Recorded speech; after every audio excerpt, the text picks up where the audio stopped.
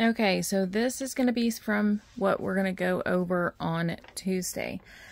This is charge balances and mass balances. Now, charge balances are basically just a statement of electroneutrality.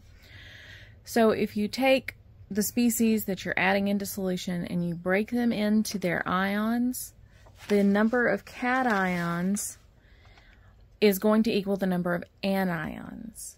Okay, as far as charge balances go. So the charge on the cations is going to equal the charge on the anions in a neutral solution. Okay, and you've got this lovely little formula where N1, which is the charge of your cation, times the concentration of your cation plus the charge on your next cation plus times the charge on your next cation, blah, blah, blah, is going to be equal to the charge of your anion times the concentration of your anion. Okay, so remember, cations have that positive charge and anions are negatively charged. And I'll work through some examples here in just a minute, but just wanted to show you this. And then we're also going to work on some mass balances. Now, mass balance is basically a statement on the conservation of matter.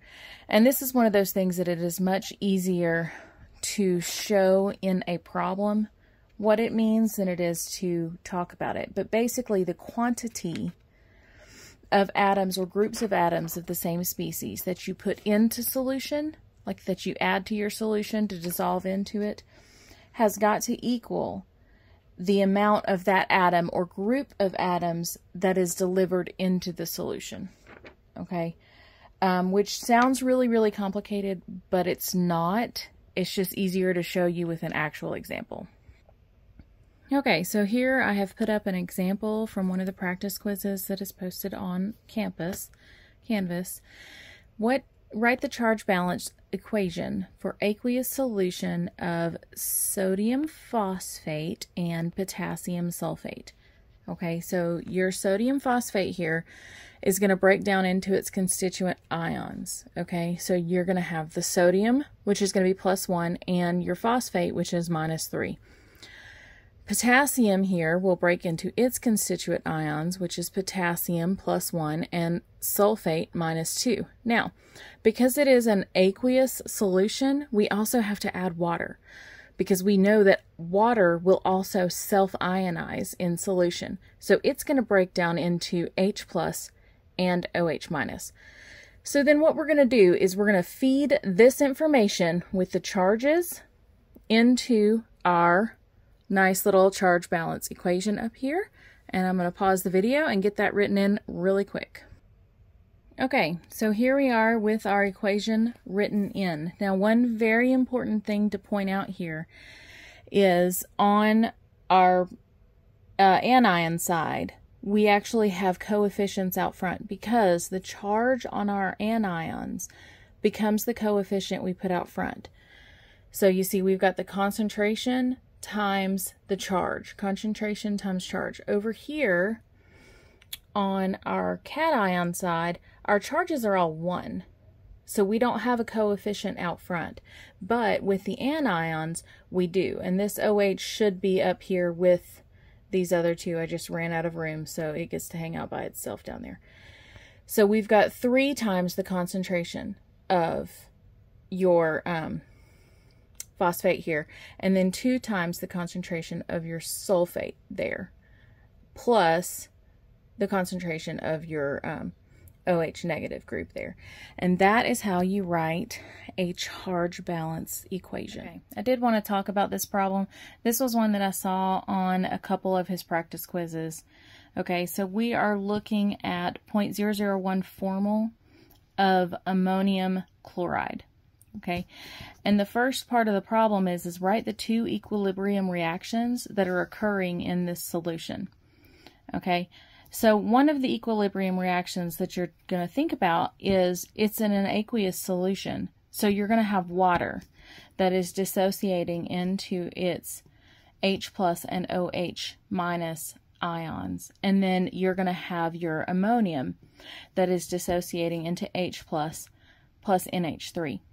Now, you might be asking, what about the chloride? Well, chloride is a spectator in this. It does not participate in the actual equilibrium reactions.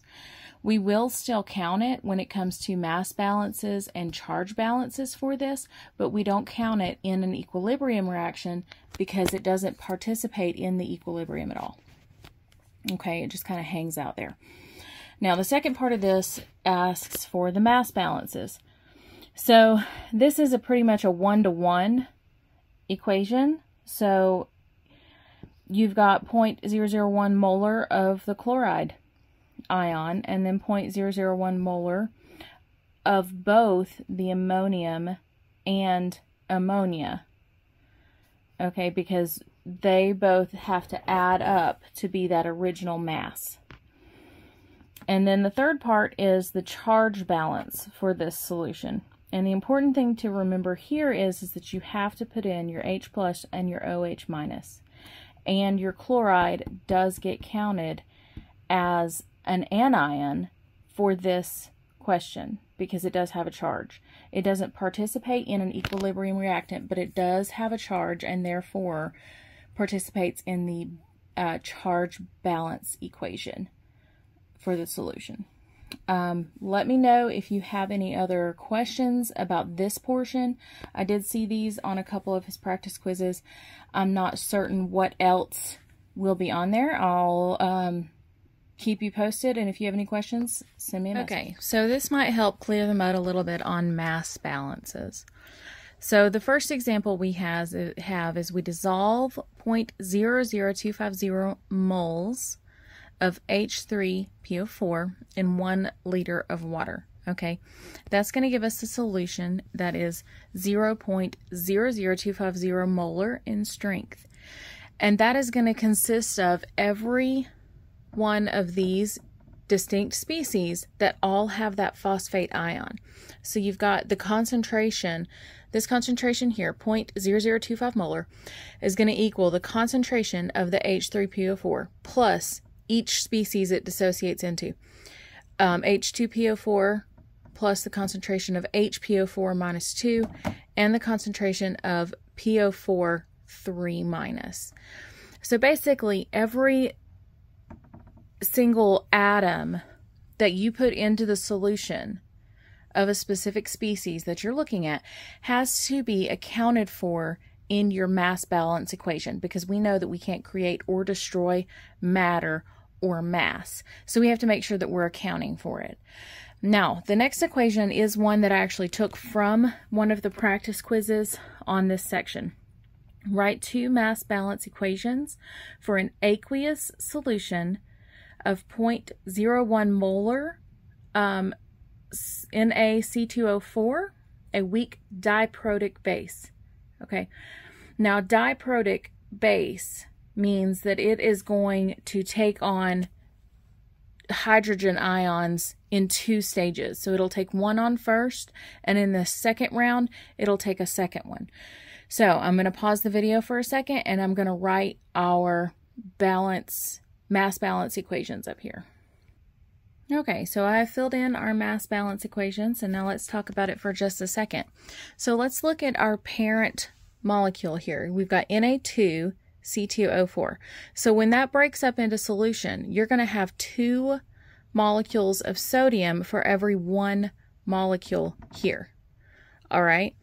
So when we go to write our mass balance equations, the one that we've only got 1 molecule here of the C2O4 is going to have the same molarity as what we put in. So 0.01 molar. But because that one is the diprotic part that takes on those hydrogens, you got 3 different concentrations you're adding up to get to that 0.01 molar of the total. Okay. And the sodium, we've got 0.02 molar of the sodium because, again, we've got 2 atoms of sodium in this original solution. So we're going to have twice as much molarity-wise of our sodium as we are of our molecule that we only have 1 copy of for every 2 sodiums. If you have any questions about this, I can work through some more, put some more up here, just let me know. This should be what he covers on Tuesday.